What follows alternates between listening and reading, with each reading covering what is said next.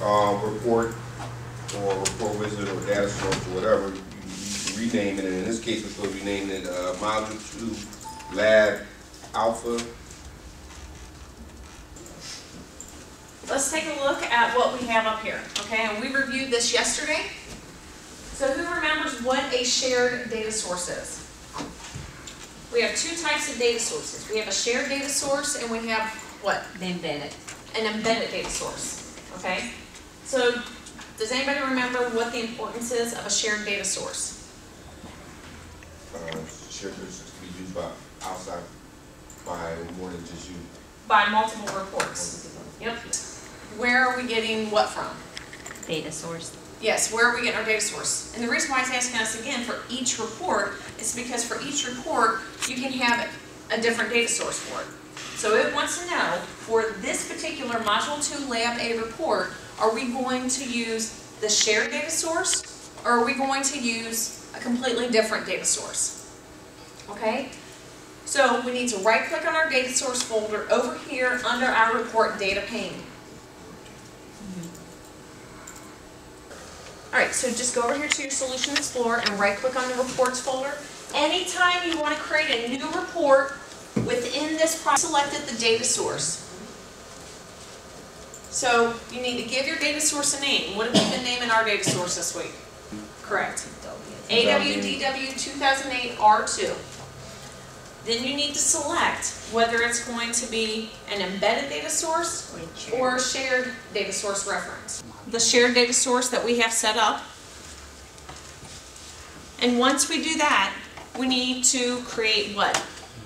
A data set. A data set, because now that we know where we're getting our data from, we have to tell it what data we actually want returned.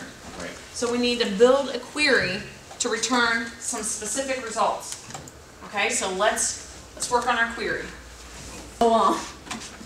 Anyways, so you create your data source, and yeah, so now we're going to build our query. So you're up to where we are right now. Right, are we not using Query Designer? Yeah, we are going to go into the Query Designer. When I hit Query Designer, it gets an error because Okay. I get that error. Because, okay, so hit cancel, and and test that connection to make sure that you are still able to reach your data source. What should happen when you double? Oh, okay. Okay, so double click on the AWDW 2008 R2. Yes. .RDS. Double click on it, hit edit, and then test connection, and that will let you know if you're still connected to that data source. No server name has been identified. Okay, so Should I go ahead? okay, so now select your database. Get your works, RW 2008. Click OK. Yes. Click OK. Yes. Okay, now right click on our data set. And data set. Rename it. Yep. You said sales per month. Yes. All right. So sales per month. Because it doesn't know where you're trying to get your information from. I forgot. Yep. Okay. So, all right. All I have is the DIM or fact internet sales. I don't have the DIM product. DIM product. You want DIM. Do you already have DIM data out there? No, that's the one I did. All right. So close this.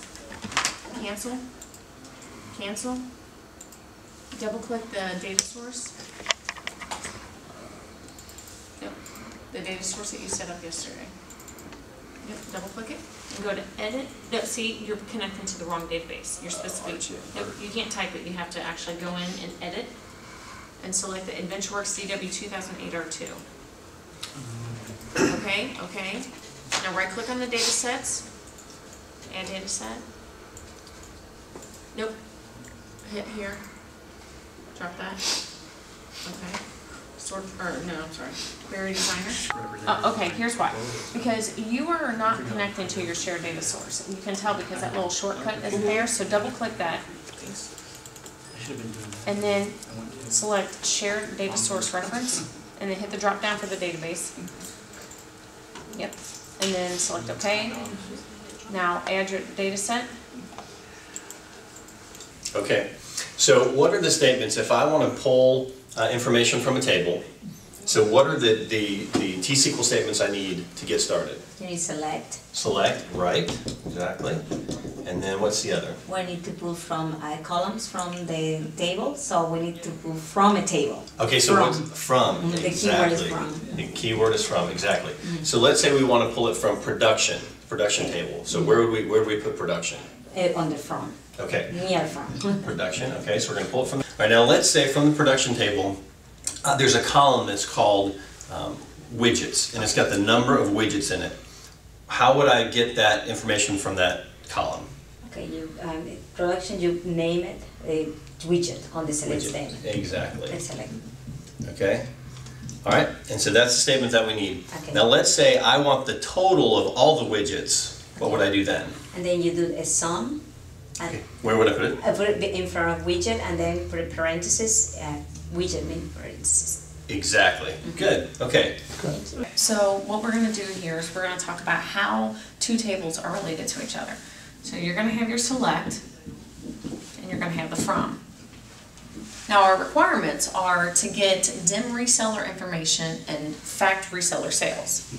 So we have fact reseller sales and dim reseller. So what we're going to do is we're going to go ahead and get our select, so whatever we want from here, we're going to go ahead and put the select right here and here. Yes. And then we're going to use the aliases. Guys, ready? You didn't need slow motion, but okay. In the future, it can lead for me. Nice, nice. And yeah. So with the at University of North Florida, is that correct? What are you taking up over there? My current major is communications, Okay. PR specifically. What got you, I guess, interested? Okay, I totally understand that. So how did you hear about the program? I heard about the foundation through my cousin who was brought in, and he was actually brought in as for the course for the week training, Okay. and he went through a couple after internships, and through the internships he was hired. Impossible without the Pragmatic Works Foundation. Absolutely not. The foundation completely opened the door for me to learn, get training, as well as help me for job placement.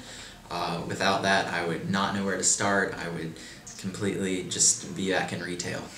The Pragmatic Works Foundation has created an opportunity for me to come in and learn the basic skills I would need to succeed in the IT business and further my career.